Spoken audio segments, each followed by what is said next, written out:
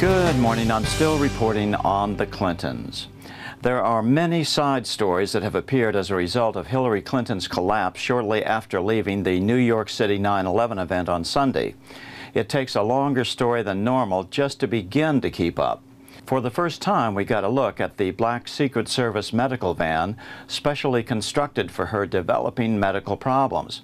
And it's a good thing that it was there, because even though its side entry door is made as low to the ground as possible, still, according to an NYPD cop on the scene, Clinton's legs completely gave way and the Secret Service had to literally throw her into the vehicle like a side of beef.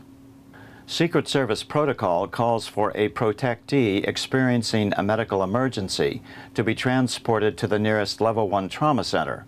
During Clinton's 9/11 medical event, that would be Bellevue Hospital in Manhattan. However, a Clinton campaign operative ordered the Secret Service to change course and take the candidate to Chelsea Clinton's apartment in order to keep details of her medical treatment under wraps. Some believe that the entire reason Clinton bought the $11 million apartment for Chelsea in 2013 is to equip part of it as a secret and totally private medical facility, because by then her Parkinson's disease had been discovered. Only a private facility taking in no members of the public as patients could avoid the intense record-keeping of a public hospital, and the truth would be bound to leak through hospital workers. So, after candidate Clinton arrived at Chelsea's apartment, the speculation is that Clinton got shot up with something and 90 minutes later was out front walking around displaying herself to the world's media. Did you notice that for the first time in months there were no Secret Service agents besides her when she emerged? This was very strange and fed rumors that her body double, Teresa Barnwell, had replaced her. However, this caused Barnwell to tweet out at 10:11 p.m. Eastern Time on September 11th, "I'm in Los Angeles today, not in New York City." The new campaign line was that Clinton had been diagnosed with pneumonia on Friday and was on antibiotics.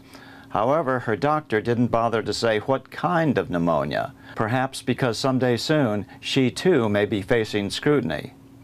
According to campaign spokesman Glenn Kaplan, as soon as she got into the vehicle, she was feeling fine. Her preference was to go to Chelsea's, based on an assessment of her condition, and after having conferred with her physician, the staff and the Secret Service thought it was appropriate. Of course, it is absurd to claim that someone can recover from pneumonia in minutes or even 90 minutes. Pneumonia is a life-threatening illness characterized by a very high fever and persistent coughing. Improvement after treatment occurs within 1 to 3 days. But the Clinton team lies out of habit, even when the truth would serve them better. However, there is one kind of pneumonia that can clear up very quickly. It's called aspirational pneumonia. It occurs when you inhale food or liquids into the lungs.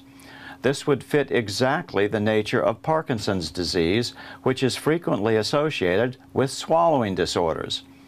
According to one board-certified internist quoted in Powerline, aspirational pneumonia is commonly seen in neurological conditions like strokes and Parkinson's disease or similar diseases where the nerves to the swallowing mechanism are not working properly. This is especially worrisome because it is likely to recur given the underlying, usually incurable disease process, and because it can be a life-threatening event. Another physician, Dr. Ted Noel, agreed that aspirational pneumonia associated with Parkinson's disease is the more likely choice. There's strong evidence that she has advanced Parkinson's disease. Parkinson's disease, or PD, is a degenerative brain disease that has no cure. Its cause is unknown. Some treatments, such as levodopa, can help relieve symptoms initially, but as the disease progresses, levodopa becomes less effective, and involuntary writhing movements become more pronounced.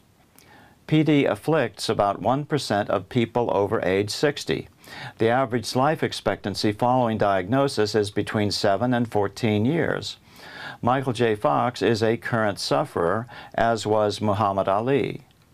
According to a report on WND, just days ago when the Association of American Physicians and Surgeons asked its membership and several thousand other doctors in an informal poll whether Hillary Clinton is exhibiting symptoms that could disqualify her from the presidency, a huge majority said yes. Besides the opinions of the medical community, Clinton's 9/11 attack torpedoed her already sagging poll numbers. This morning's USC Daybreak poll, which for the past week has showed no reaction to the ever-darkening swirl of emails and Clinton Foundation scandal news, suddenly took a dramatic turn, a 3-point reversal in a single day.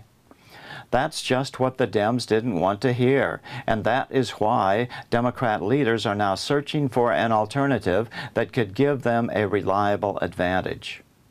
Although it is doubtful they will choose to replace Clinton without something even more dramatic happening, such as another medical event on the upcoming live TV broadcast of the first presidential debate on September 26th, there is no question that the Dems are growing more and more desperate with every new twist.